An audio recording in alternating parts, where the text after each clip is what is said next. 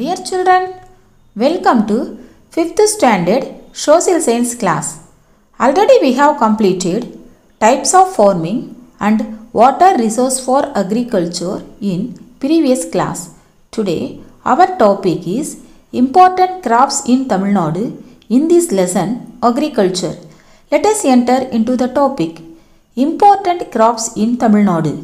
Tamil Nadu has different types of soil, rainfall and weather across its districts. It is suitable for the production of fruits, vegetables, spices, plantation crops, flowers, medicinal and aromatic plants. Horticulture is the fastest growing sector within agriculture in Tamil Nadu. Horticulture means the art or practice of garden cultivation and management. Paddy is grown in large areas because rice is the main staple food of the state. Staple food means dominant part of a population's diet or eaten regularly and even daily.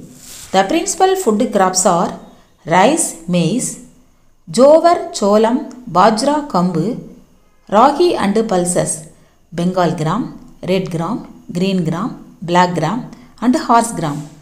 The cash crops include cotton, sugarcane, oil seeds, coffee, tea, rubber, coconut, gingerly and chilies. Mango and banana are the leading fruit crops of Tamil Nadu. The main flowers grown in Tamil Nadu are jasmine, chrysanthemum, marigold and rose. Do you know animal husbandry is the branch of agriculture? Horticulture is the science or art of cultivating fruits, vegetables, flowers or ornamental plants. Tanjavur is known as the rice bowl of Tamil Nadu. Coimbatore is known as the Manchester of South India. Let us see recap. India is an agricultural country.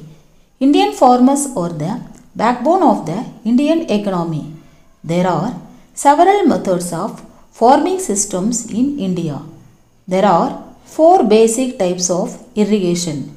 The principal food crops are rice, maize, jowar, bajra, ragi and pulses. Thank you children.